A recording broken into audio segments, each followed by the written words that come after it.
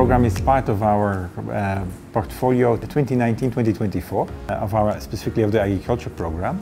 In fact, when we started the discussions with the government of Rwanda on what to do in agriculture, the idea was to see agriculture really as an economic sector, which is also the philosophy of the national Rwandese strategies. Overall, it's going to help us modernize the poultry and pig value chains. Of course, when you talk about poultry and pig value chains, you cannot let behind the feed value chains. Kimwe n'abandi borozi bose bari mu gihugu, dufite koko imbogamizi duhura nazo. Iy'ingenzi cyane twavuga no kubona icyororo gitanga umusaruro ndetse n'ibiryo bikoze ku buryo bw'ibyiciro, ku buryo ingurube yonsa, ingurube ihaka, ingurube icutse zibona ibiryo bizikwiriye. There will always be there are gaps related to the skills and knowledge that we need in order to have professionalism in our sector. The quality is also an issue. Another challenge is related to the processing of the meat.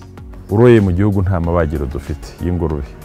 Usibye amabagiro dukeneye n'ama-breeding center aho umuntu ashobora kugenda agafata icyororo yizeye cyangwa se akaba yagiye agafata intanga. The objective with the program is really to stimulate an economic growth and at the same time also to respond to a transition of the Rwandan society with increased urbanization.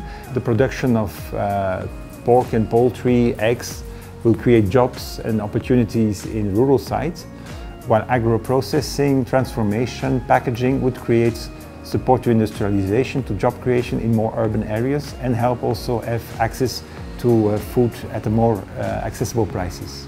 Enabel supported farmers in Rulindo, Kayonza, Bugesera to fight in order to fight malnutrition. That intervention was very, very timely because the lockdown was ended.